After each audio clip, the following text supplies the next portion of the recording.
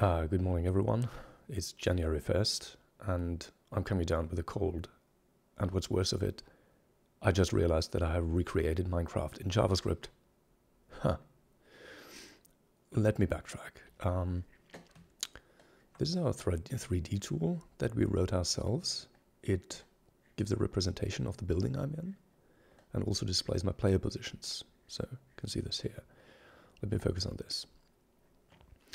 This is a big project we're working on. We have, I'd say, between 100 and 200 command blocks in this building to control the different aspects of our game that we invent. There's a video series out there that explains all that.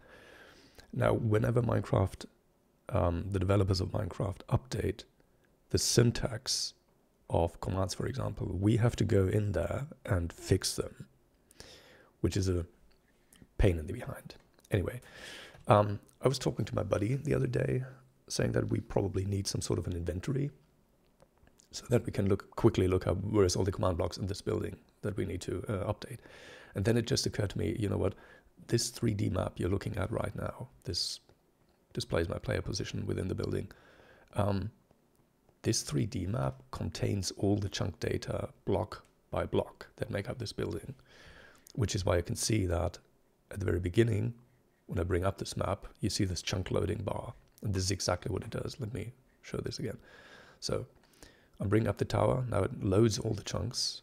Let me rotate this because this is a 3D application. Let me quickly switch on Ajax, which is my position tracking. And then let's focus on my avatar. I'm in creative mode. This is why it's displayed like this. If I go into survival mode, it will just show it in my regular. Anyway, that's what I need. Creative mode. I'm sorry, I'm not thinking too clearly. I'm really coming down with the cold here, I think. Right. I just realized that, you know what? I can use this 3D map as my own inventory because it has all the block information in there. So I quickly wrote a little function to display blocks of a certain type in a color of my choosing, and this will basically display all the blocks. For example, this one here. I want to see where's all my command blocks, and the command block, what's that? It's usually solid orange. So let's do that. All right, here we go.